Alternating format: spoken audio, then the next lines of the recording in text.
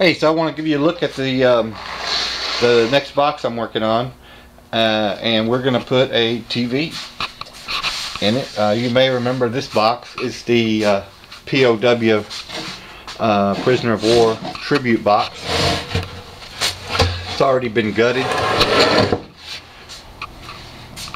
So look at the back side of it. This is where this piece of glass used to be. That's an extra piece I made.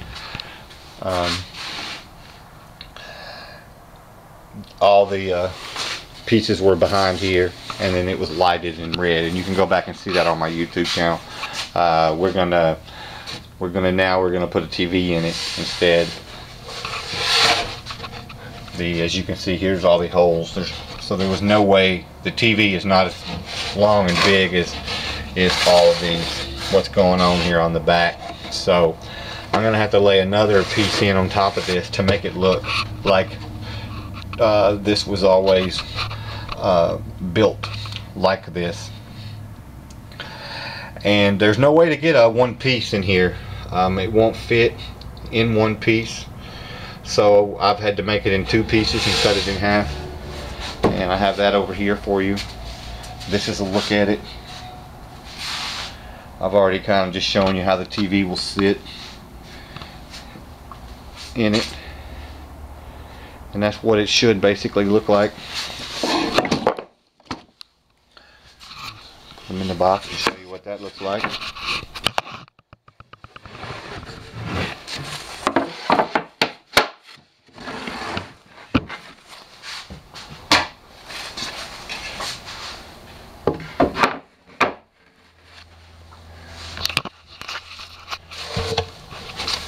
There's what it looks like when it's inside.